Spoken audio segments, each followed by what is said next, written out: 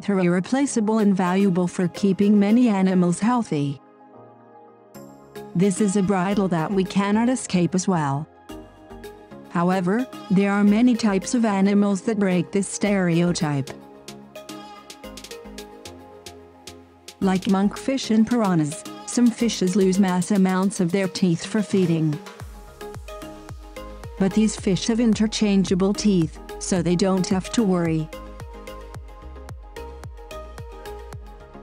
The famous toothfish great white shark has similar abilities to monkfish and piranhas. Great white shark teeth start small behind the jaw and advance as they grow. These outstanding properties of growing teeth have always fascinated scientists and are being studied more intensively.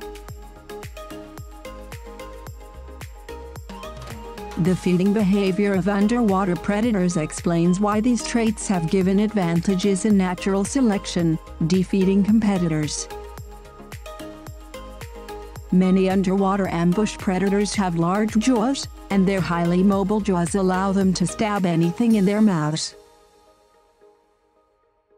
Ambush strategies can increase the success rate of feeding, but lose a lot of teeth through this feeding behavior.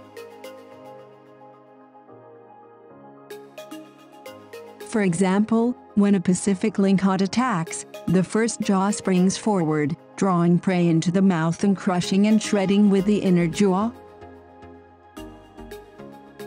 For the success of this strategy, Lingcod fish relies on the pointy sharp teeth maintained by teeth breakages. That's why the Pacific Lingcods grow 20 new teeth every day to replace their worn fragile teeth. And surprisingly, each tooth erupts right spot where it's supposed to be placed.